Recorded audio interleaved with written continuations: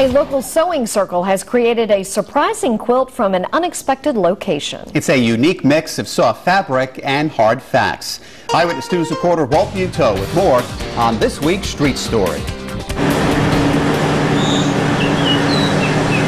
This is going to be great.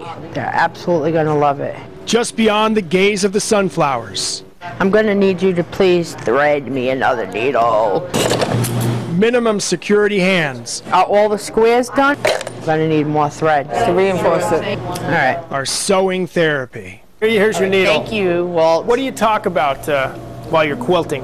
While I'm quilting, I speak about goals. Go for the work release again. And we sit here and we talk about the things we're going to do when we leave. I'm working on my parole, and I'll just keep sewing until we meet in the middle. Patricia Lawyer has left the ACI 4 times. Is this the last time?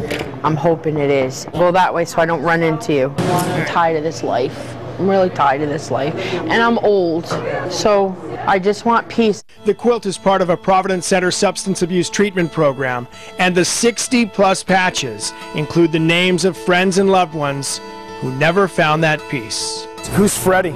Pauline Moran added this one in memory of a boyfriend who tried to help her stay in recovery and out of prison.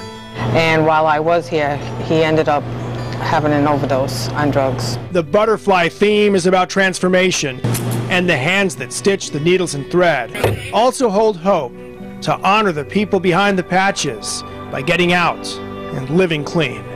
Because you remember them and where they were, it's heartbreaking seeing the people that you knew, because now that they're gone and they'll never come back.